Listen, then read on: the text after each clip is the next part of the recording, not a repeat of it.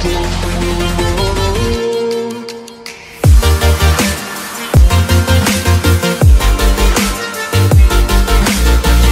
TV ప్రేక్షకులకు నమస్కారం. ప్రతి వ్యాపారంలో ప్రకటనలు ముఖ్య పాత్రను పోషిస్తాయి. సో దాని కొత్తగా సాత్విక టీవీ వాళ్ళు కొత్త పద్ధతి ద్వారా ప్రవేశపెట్టారు. సో దాని గురించి పూర్తి వివరణలు ఏంటో డైరెక్టర్ సత్యనారాయణ రాజు గారిని అడిగి తెలుసుకుందాం. నమస్కారం అండి, దీని గురించి పూర్తి వివరాలు చెప్తారా? వ్యాపార వ్యవహారాల్లో రోజు రోజుకి విపరీత ధోరణులను అందుకుంటున్న ఈ కాంపిటీషన్లో ప్రకటనల యొక్క అవసరం ఎంతో ఉంది. ఒక వస్తువుని కన్జ్యూమర్కి చేర్చాలన్నా, ఒక సర్వీస్ని అందించాలన్నా, వేరే విధంగా సహాయం చేయాలన్నా, ఆ సహాయం ద్వారా 4 రూపాయలు సంపాదించుకోవాలన్నా ఖచ్చితంగా ప్రకటనల యొక్క ముఖ్య పాత్ర ఉంటుంది. ఎందుకంటే ఆ ప్రకటనలు కూడా ఖచ్చితంగా కన్జ్యూమర్కి రీచ్ అయి ఉండాలి. అందుకని చూడండి, మీరు టీవీలో కూడా కొన్ని కోట్ల రూపాయలు ఖర్చు పెట్టి ప్రోడక్ట్ లాంచింగ్ అని, ప్రోడక్ట్ డెవలప్మెంట్ అని మీకు వ్యాపార ప్రకటనలు టీవీ ద్వారా మాటిమాటికి అన్ని ఛానల్స్లో వస్తూ ఉంటాయి. అంటే ఒకసారి 8 సార్లు కన్జ్యూమర్ దృష్టిలో పడితే మినిమము దానిపై దృష్టి తరలించి అయితే ఈ ప్రోడక్ట్ ఏంటో చూద్దాం, ఈ సర్వీస్ ఎలా ఉంటుందో చూద్దాం అనే ఆలోచన సర్వే ద్వారా వెలువైంది. అయితే మరి ఈ రకరకాల ప్రకటనలో book of an hour, book of all time అనేది 2 కనుక షేక్స్పియర్ గారు చెప్పిన విధంగా తీసుకున్నట్టయితే బుక్ ఆఫ్ ఎన్ అవర్ అంటే ఒక వ్యాపార ప్రకటనలు పేపర్ ద్వారా ఇవ్వడం కానీ, టీవీ ద్వారా ఇవ్వడం కానీ, ప్యాంప్లెటింగ్ ద్వారా ఇవ్వడం కానీ, బ్యానర్స్ ద్వారా ఇవ్వడం కానీ జరిగితే అది దాని లైఫ్ చాలా తక్కువ ఉంటుంది. ఇలా పేపర్ ద్వారా ఇస్తే ఆ రోజుకే పరిమితం అవుతుంది. అది అందరూ దృష్టిని ఆకర్షించవచ్చు, ఆకర్షించకపోవచ్చు. ఎందుకంటే మళ్ళీ తెల్లవారితే ఇంకొక రకమైన ప్రకటనలు జారీ అవుతాయి కాబట్టి దానిపైన దృష్టి ఉంటుంది. కాబట్టి నిన్నటి వార్తలు మర్చిపోతారు. అట్లానే టీవీ కానీ, రేడియో కానీ ఇవన్నీ కూడా అవర్లీ అంటే బుక్ ఆఫ్ ఎన్ అవర్ అని దీన్ని సంబోధించారు షేక్స్పియర్ గారు. కాబట్టి ఏంటంటే బుక్ ఆఫ్ అవర్ వల్ల ఖర్చు విపరీతంగా పెరుగుద్ది, కానీ దాని నుంచి వచ్చే ఫలితం ఆశించిన విధంగా ఉండదు. అందుకని ఏంటంటే మేము వినూత్నమైన పద్ధతిలో ఎప్పటికీ చేరువుగా ఉండేటట్టు, కన్జ్యూమర్కి ఎప్పుడు చేరువుగా ఉండేటట్టు ఒక పద్ధతిని మేము ప్రవేశపెట్టాము.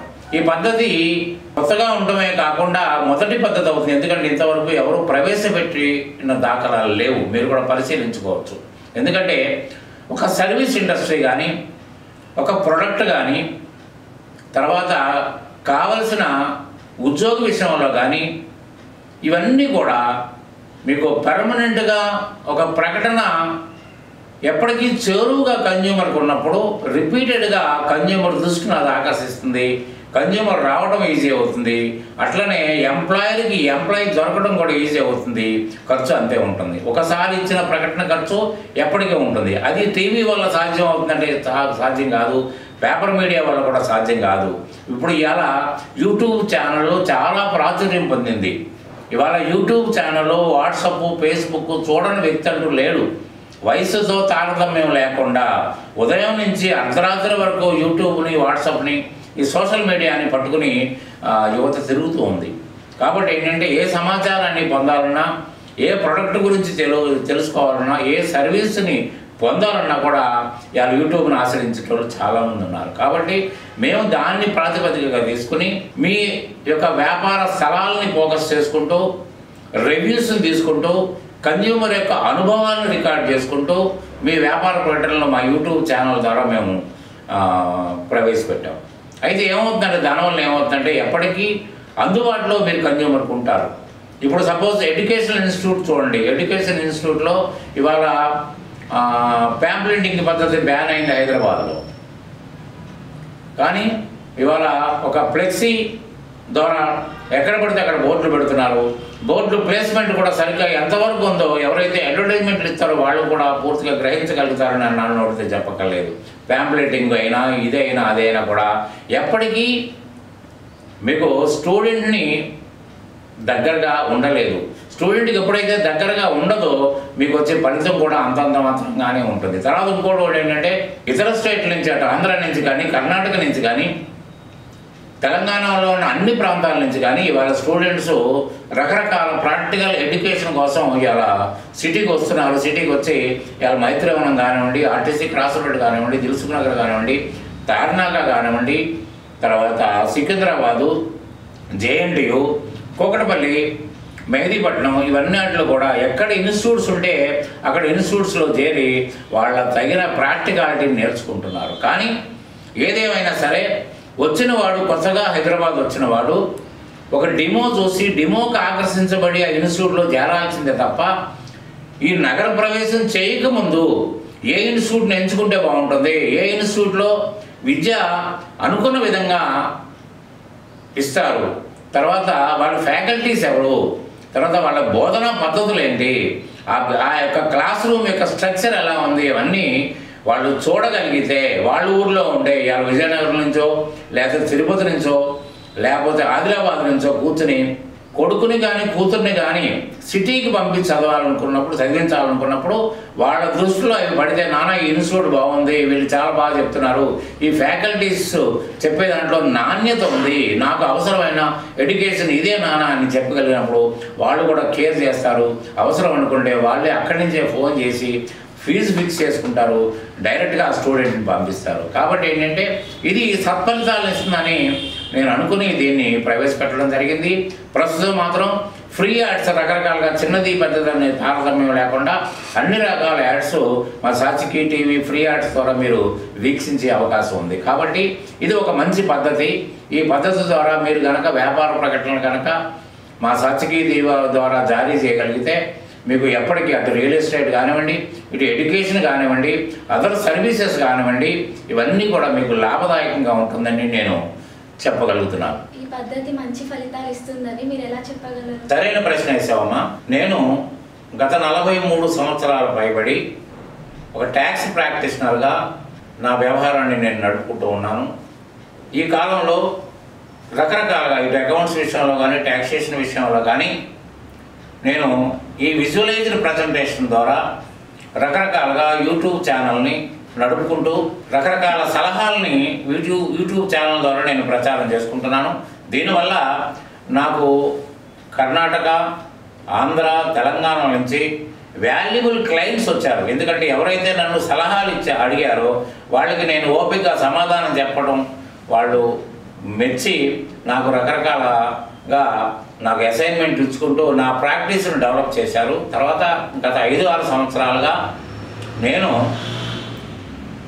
ఎడ్యుకేషన్ అంటే మక్కువగా ఉన్న కారణంగా నేను ఒక ఎడ్యుకేషన్ ఇన్స్టిట్యూట్ నడుపుతున్నాను. ఎడ్యుకేషన్ ఇన్స్టిట్యూట్లో నేను టాలీ, జిఎస్టీ, ఇన్కమ్ ట్యాక్స్ వారికి ప్రాక్టికల్ విధానంలో అందించడం మొదలుపెట్టాను. దాన్ని కూడా నేను యూట్యూబ్ ఛానల్ ద్వారానే ప్రచారం చేయడం మొదలుపెట్టాను. దానివల్ల ఏమవుతుందంటే ఈ 3 రాష్ట్రాల నుంచి కూడా ఇంట్లో పేరెంట్స్ దీన్ని వీక్షించి నా వయసును చూసి కానీ నేను చెప్పి పద్ధతిని చూసి కానీ ఆకర్షించబడి నాతో స్వయంగా వాళ్ళు మాట్లాడి వాళ్ళ పిల్లల్ని స్వయంగా నా దగ్గరికి పంపించి వాళ్ళకి ఎడ్యుకేషను నేను అందించే ఏర్పాట్లు చేసుకుంటున్నారు. దీనివల్ల ఏమవుతుందంటే నేను ఇంతవరకు కూడా నా ఆఫీస్ ముందు ఒక ఫ్లెక్సీ కట్టడం కానీ, ఒక పేపర్లో యాడ్ చేయడం కానీ, ఒక